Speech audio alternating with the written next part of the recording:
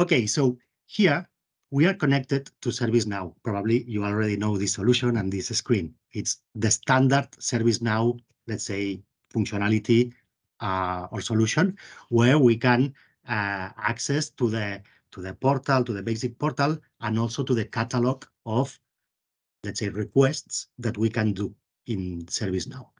We have customized this for being able to manage these two use cases that in this case, you will see that they're use cases very related to public sector HR processes.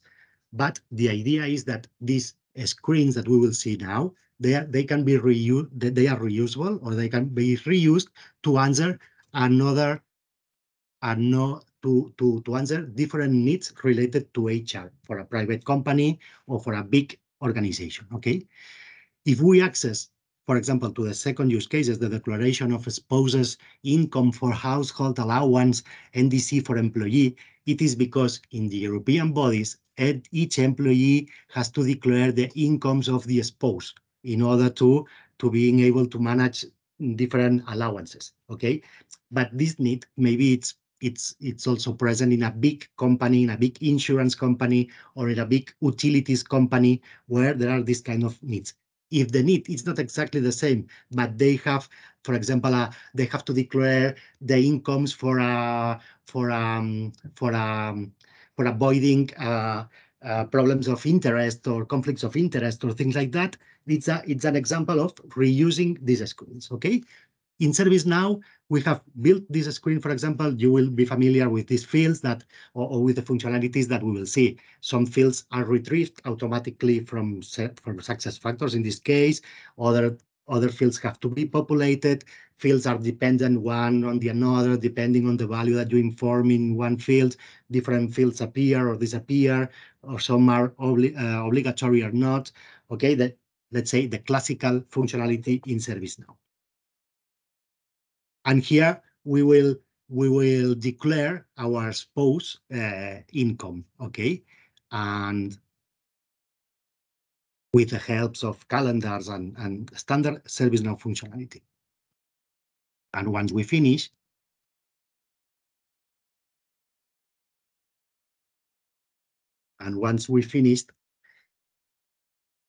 we will submit it. Now you see that we come back to the standard, let's say, ServiceNow functionality where we can track the progress of the request. And now our workflow has been launched. Now we will access to ServiceNow. We will log out from ServiceNow and we will access again ServiceNow as the approver of this request. And we will see, we will find the request, okay? We have some tests here, previous tests. We can check all the details and we can approve it. And once we approve it, now we will change the tab and we will move to SuccessFactors. And we will see that all this information has been integrated or has traveled, has been moved to SuccessFactors. It's an SAP solution. If you're not familiar with that, it's the SAP solution for managing HR, not the core HR, payroll, and these things more core, but learning, careers, successions, and all these, let's say, soft part of HR processes. And here we will see that this declaration of incomes has been populated. We can check it by the date and the time. Now that it's the integration that we have run, and all the information have been stored in SAP SuccessFactors. Okay. So in summary, we have been using ServiceNow as a flexible, let's say, request managing solution. And we are integrating it with SAP SuccessFactors as, let's say, the core HR or backend HR solution. This integration has been managed by this integration monitor. Okay, we can move to the third tab, Mark, and here we have we have built a monitor of this integration. Now we are running just one integration, but imagine in a real case where there are lots of use cases, and each use case can have a lot of processes moving around from one system to another system, or from one solution to another. Having a monitor that helps you taking control of what is happening we think that it's a useful solution or useful tool. We will begin by the right tab, the admin tab, okay? This admin tab allows you to activate or deactivate each one of the use cases that you are managing for allowing this integration to run or not to run. Sometimes if you know that a system is down or that there's an error that you already know, maybe it's convenient to deactivate these integrations for not having too many errors, okay? So here in this tab, we can activate or deactivate both the use cases or all the integrations that are inside or are related or are dependent to each of the use cases, okay?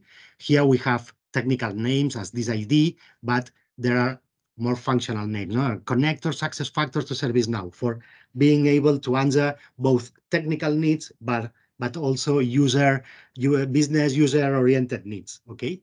And this is the first functionality that we have in the monitor, the managing of the integrations. If we move again to the initial screen in the monitor, Mark. Okay, this is the admin tab. We've seen the admin tab. As we will have potentially a lot of integrations moving around, no, and traveling, we have this KPIs tab.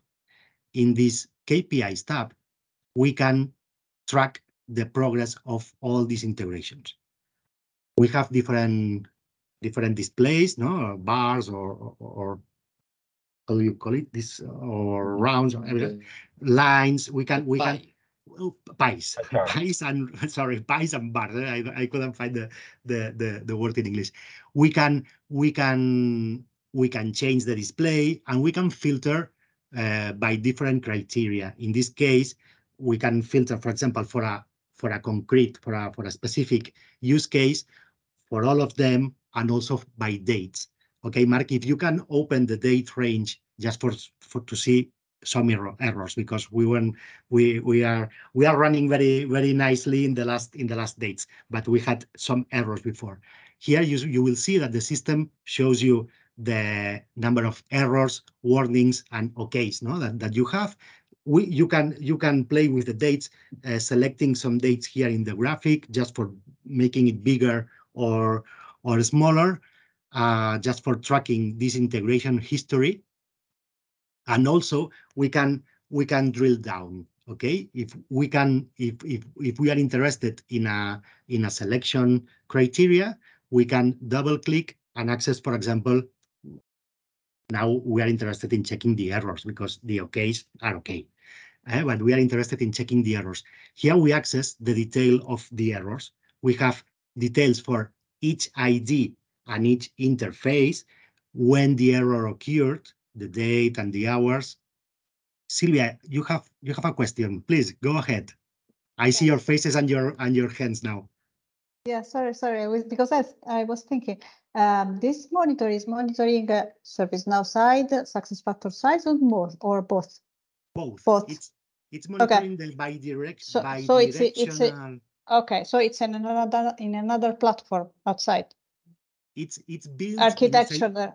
It's built on SAP BTP, that it's a development platform in SAP, but it's controlling the integration in both sides. Okay. Okay, but it's external, so it requires another infrastructure. Just to explain for the customer.